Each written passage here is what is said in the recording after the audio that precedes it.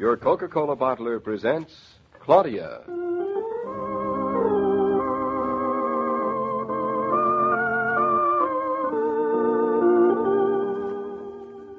Claudia, based on the play and novels by Rose Franken. Brought to you, transcribed, Monday through Friday, by your friendly neighbor who bottles Coca-Cola. Relax, and while you're listening, refresh yourself.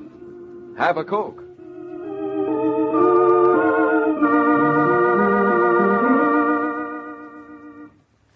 And now, Claudia.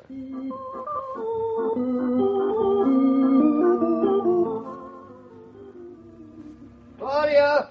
Oh, Claudia! Is somebody calling me or something? Somebody is calling you, and you know it. Somebody calling? Claudia! What, huh? What? All right. Now, you're a fine actress, and I've known it ever since I saw you do the 5th Mrs. Tanqueray at dramatic school. Second. Second what? Second Mrs. Tanqueray. I was sleeping. Sleeping?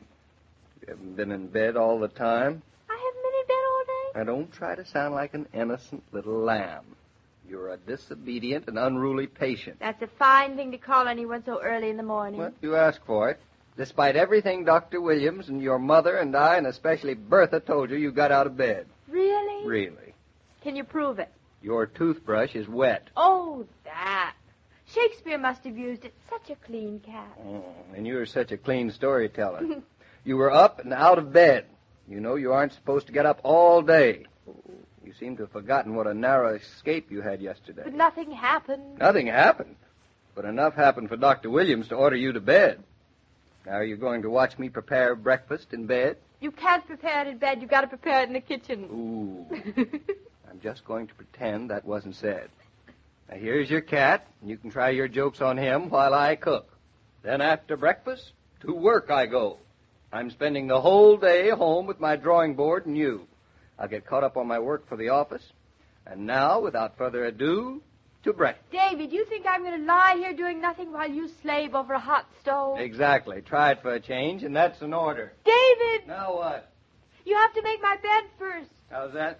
If you're going to be a nurse, the first thing you've got to do is make the bed. With me in it. Breakfast comes first. Where did you take your nurse's training? Now, never mind where I took it. I'm visiting nurse. I'm just visiting in the bedroom because I really belong in the kitchen. I think Shakespeare's hungrier than I am this morning. You better get his breakfast first. Let him get his own breakfast this morning. I've got more important things to do. And Bluff, you've got to feed Bluff. We forgot all about him. You, a cat, a dog. We don't need a nurse here. We need a veterinarian and 2 assistants. And if I catch you out of bed when I go into the kitchen, I'm going to be very severe. I'll wreak some dreadful revenge. I'll sprinkle crumbs all over the sheets. David, listen to me. You've got to make the bed before breakfast. You've got to. It's the system. What system? Woman system? Boy, I say. Mrs. Norton, first comes breakfast, and then comes beds, and then come blueprints. I'm going to show you how a man handles housework, and you'll be surprised how easy it is. I'll have time to take care of you and do my work for the office, too. Give me another pillow, David. I'm going to have a wonderful day.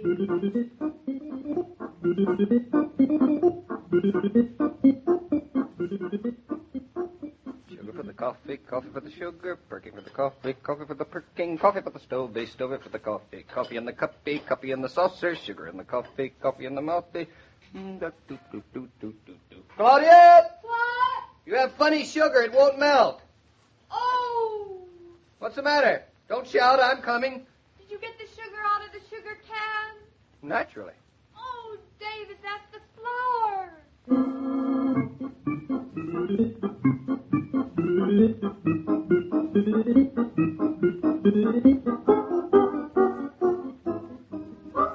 All right, now. Now roll over on your right side. I am. You're on your left side. Don't be silly. I'm on yours. How do you expect me to get this bottom sheet underneath if you won't roll over? All right, I'll roll.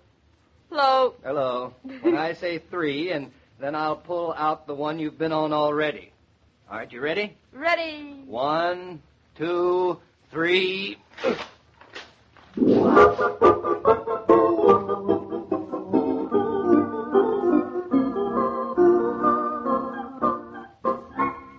Well, I've We finished breakfast in the bed. Not bad. Now I'm getting to work. What time is it? 11:30. 11:30?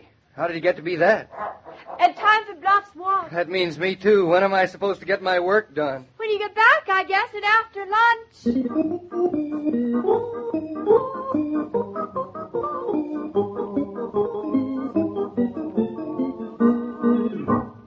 Well, Bluff, old boy, this lunch is now. Lunch is over. Claudia napping, and here's the last of the dishes. I'll just kick it under the sink. There. Now at last. Now to work. Oh, it's subversive. Now what? Coming. Hello, Mother. Oh, yes, she's fine. Yeah, she's staying in bed. How's Long Island? You don't say. Oh, good. She's asleep now. No, things are going smoothly here. No, I don't mind doing housework, only... Oh, there's the doorbell now. That's the way it's been all day long. Yes, I'd better go answer it. I'll tell her. Goodbye. Bells, dogs, dishes, bells. Oh, Bertha, come in. Mrs. Naughton's asleep, but I'll take the laundry.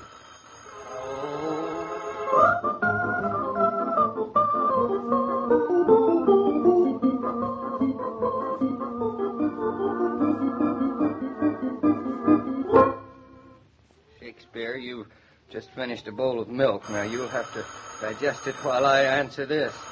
Coming. Hello. Oh, hello, Kelly. I'm sorry, old man. I haven't looked at those blueprints yet. Oh, no. She isn't sick. No, I haven't been giving her medicines. Well, what do you think I've been doing? I've been ordering the groceries. There they are. So long.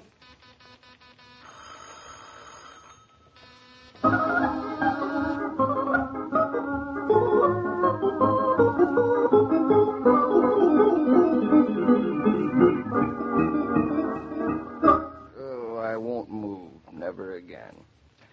Come here, Blueprint. Oh, no. I don't believe it. I don't hear you. You shut up. David! I'm dead.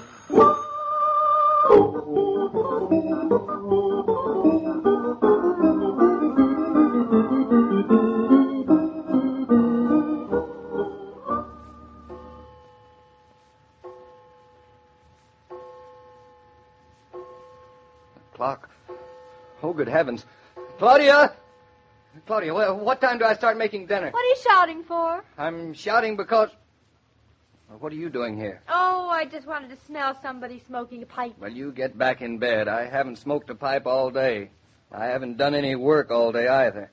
All I want is you to get back in the bed and tell me if it's time to start making dinner. It is. Then please get back in bed and I'll get back in the kitchen. And don't forget to make some dinner for Bluff, too. Claudia, if you don't get back in bed, I'll... Lamb chops, here I come.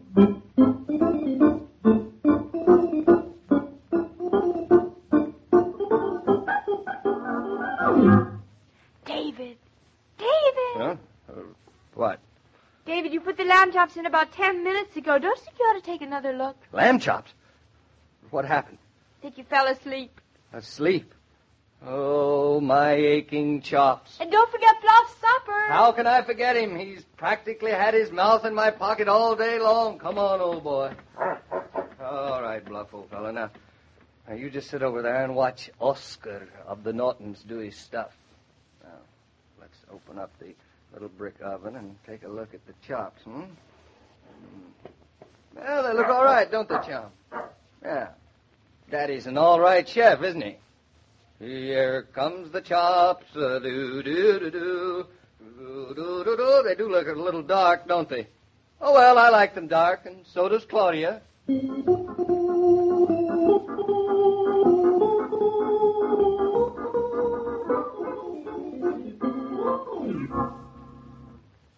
taking so long? Did the chops get up and walk away? Here comes the chops, dee-dee-dee-do. Here comes the dinner fit for a queen. Is there a queen in the house? You mean dinner is really ready? same time? That, Queen, is exactly what I do mean. Oh. Your Grand Chamberlain, Mr. Shakespeare, tells me the peas are fine. The chief meat chef, Mr. Bluff, was raving, simply raving about the lamb chops. And as for the rolls, I bought them. It looks worthy of your finest efforts, Chief Chef. Just wait till I get my pillow straight. You ready? Ready? Here, sister. There you are.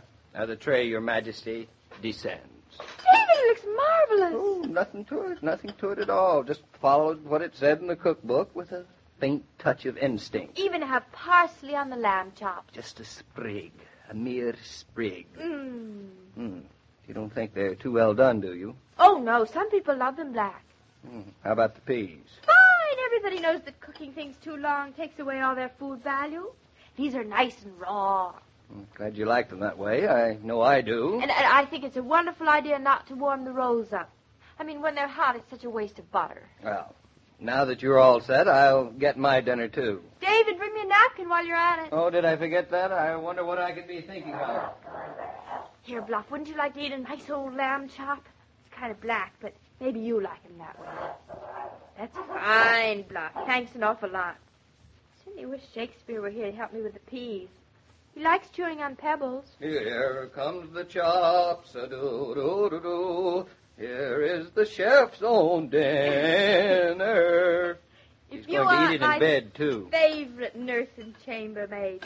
I can't think of another trained nurse who climbs into the next bed just to keep the patient company. It's just that little extra touch of service that makes Naughton Hospital the unique institution it is.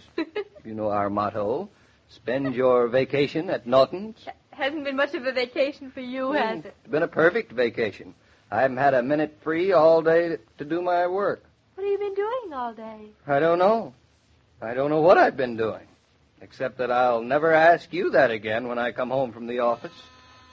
Oh, here it goes again. David, watch out the train! This is the end.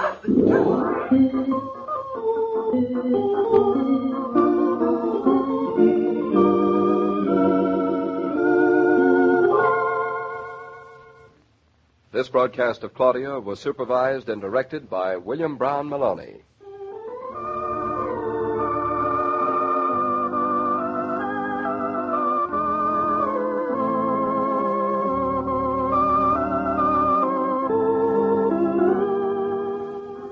If you're one of those who think entertaining and work go together, here's a happy suggestion. Just order a case of Coca-Cola from your favorite food store, or have your service station attendant put a case in the car. Put plenty of Coke in the refrigerator, and you're ready to toss the welcome mat in front of the door. You can serve Coke right in the bottle if you wish, and there'll be no glasses to wash. And the price is still only 5 cents a bottle.